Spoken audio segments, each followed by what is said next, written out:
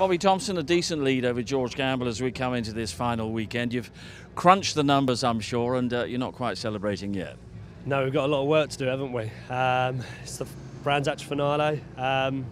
Anything can happen. We've just started the day with a wet run, and it's drying out already. You can feel the sun. So yeah, it's going to be throwing everything at us.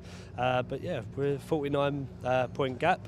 We're going to try and get it done in the first one, and really try and get some work done in terms of podiums and top tens in the race 2 and 3. Yeah, celebrate in style in race 2 and 3. Hopefully, yeah. When you entered the season, I mean, so much has gone on in your career already in the season you missed and so on. How much of a target was the Jack Sears Trophy?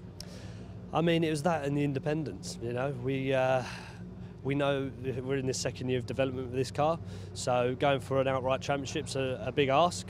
So for myself, it was all about that Jack Sears, and you know, on the way, I'm lucky enough to bag the podium as well. So if we can get that again this weekend, we'd be really happy. But yeah, that Jack Sears, we nearly had it a couple of years ago until I had a little accident at Croft, so I just had to get it done this year. And you could still nick second in the independent drivers. Yeah, we're keeping a close eye on that as well. I think that's going to be a little bit more difficult, but yeah, of course we're still going to go for it.